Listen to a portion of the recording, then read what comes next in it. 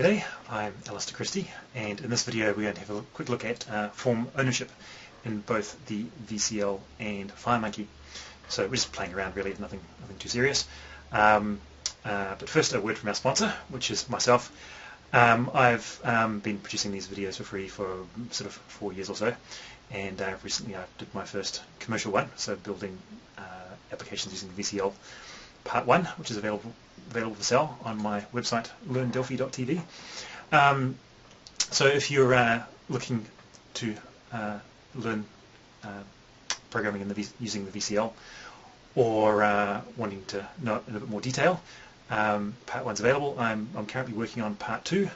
Part 1 we cover about 20 components and sort of some background information, and we build a periodic table using a string grid. Part 2 we're covering probably about 50 components. We cover a lot more because we've already covered many of the properties as a lot of the components in common. Anyway, I'm digressing. So on with the show basically. So yeah, go by my video from my website, learndelphi.tv, and enjoy this one. Cheers. So I'm just going to start with a new VCL forms application, and I want to talk a little bit about form ownership.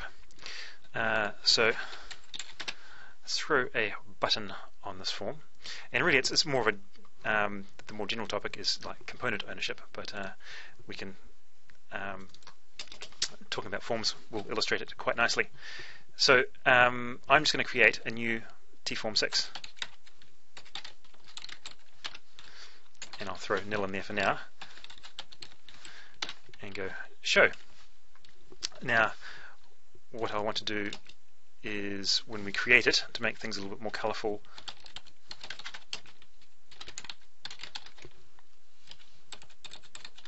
just create a random colour.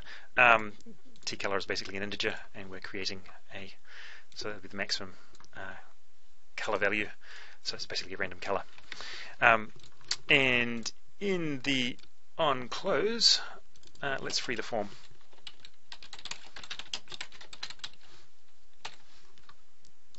And if I run that, all is good, and I can close forms quite nicely. The only issue being is if I view that and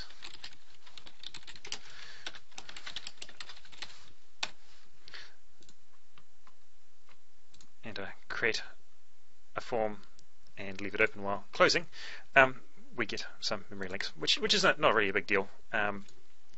But, well, it depends who you talk to, of course. So what I'll do is add an owner to the form, and what I can do, there's lots of options, but I'm just going to do self in here for now. And so let's create a bunch of these, and I can close them, and if I close out, there's no memory leaks.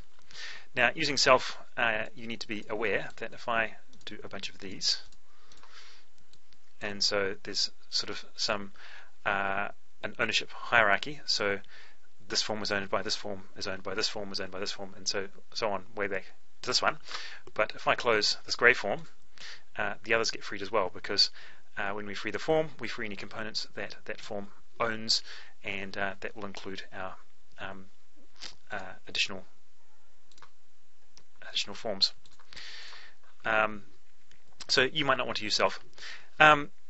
So I am actually going to digress a little bit, and we're going to do this exact same thing in FireMonkey, just for fun, basically.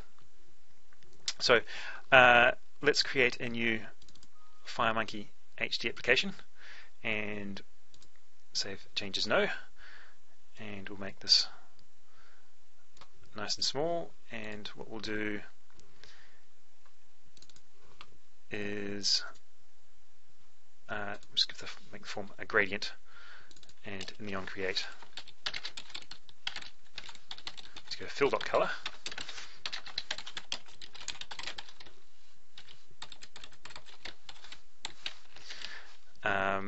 and we need a button, and I have to change the order of the button, radio button, so that the button is comes first, because I keep putting radio buttons on my FireMonkey forms. where I intended, but anyway, I'm digressing. So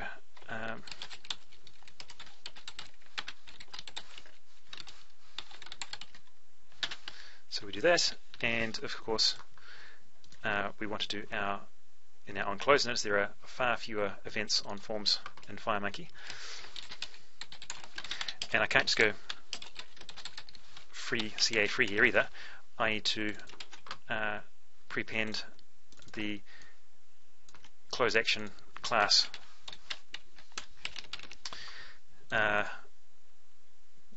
type, well, what is it, an enumerated type, because we have the in FireMonkey they're trying to make the namespaces a bit more unique, so that there's less confusion.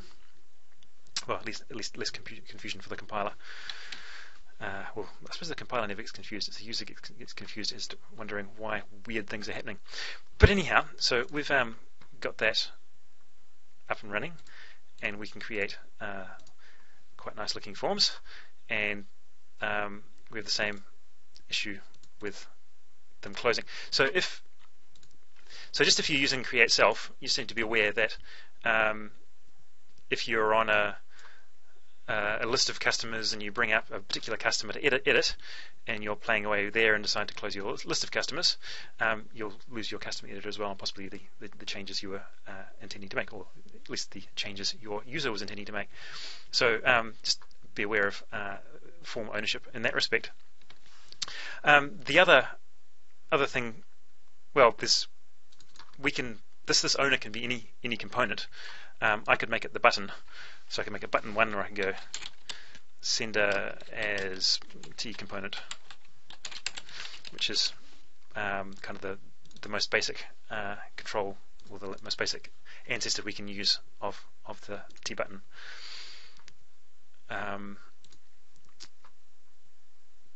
So effectively this is going to work the same, because now the buttons own the child form, and if we close the form, the button gets freed, and then all the components that the button owns gets freed.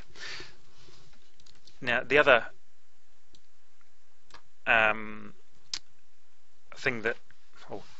component that's often used as the owner is application, and I should probably just verify that.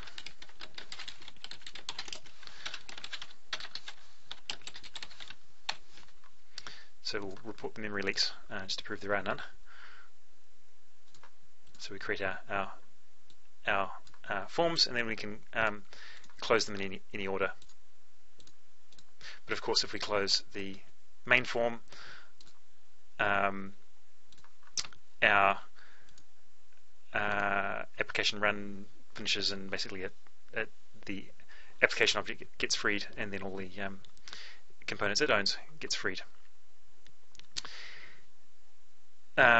So that's pretty much all I was wanting to discuss. I hope what I've covered is somewhat useful. And of course we now get memory links. In fact, we get a whole heap of stuff, because FireMonkey forms are quite a lot more complicated than the standard VCL forms. So that's kind of a little bit of a contrast between VCL forms and FireMonkey forms. And a little bit of form ownership thrown in. So I think I'll stop my video here.